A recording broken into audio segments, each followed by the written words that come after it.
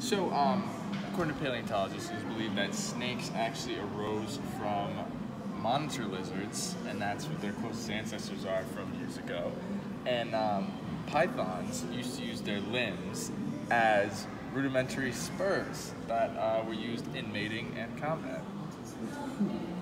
So the way fossils are dated are actually, there's two methods. There's relative and absolute dating, and those processes are used by either absolute dating. It's almost like if you were to look at a photograph and looking at the things in a photograph, dating it that way, or by relative dating, which is basically using like half-life, like the decay of it, radioactive isotopes, things like that, to date it through more chemical and biological means. Trace fossils are actually not only just the fossils left over by animals, such as like the bones, but like the footprints and other biological activity that are left behind. Sometimes waste, sometimes the lodgings of animals. Again, not just the bones and fossils like that. And then finally, mammoths.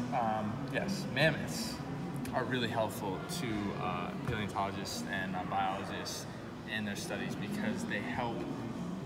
Since they're encased in ice, their DNA is preserved, so we can use the DNA to study the genetics of these animals and not only their bone structure, which is really important. Okay, so the ancient sea cow is actually very closely related to elephants and dugongs. I'm not sure if I'm pronouncing that right. You can see it here by the chart. And also, their hind limbs are no longer present in modern-day manatees, or sea cows, I'm sorry. And that's the only limb change that I've seen noticeable. So why is more better when it comes to fossils? Well, I will tell you. So according to paleontologists, the more fossils you have, the more you study variation within a population. So in the case of a three-toed horse, you can look at different specimens in different regions, the more fossils you have, versus not having enough fossils, you won't be able to see the variety.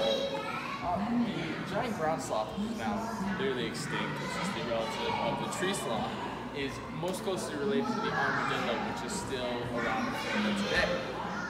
Birds are really hard to find fossils of because their bones are much more fragile and thin and delicate versus other mammals. So unfortunately, they are much harder to be preserved. So they usually decompose and don't hold up like other mammals' fossils do.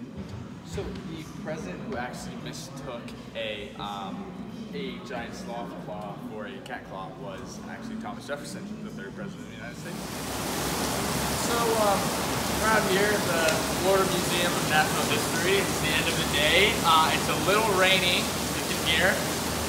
I think the overall impression, basic summary of the day is that the exhibits inside of the fossil portion of the museum are extremely learning oriented because they use both like the physical element and the like imagery of the fossils to showcase that really loud. To showcase all the information and draw you in, and then once you read the actual plaques, you get a lot more knowledge on the source. And I think the way it's set up is super intuitive and helps everyone understand, especially young kids.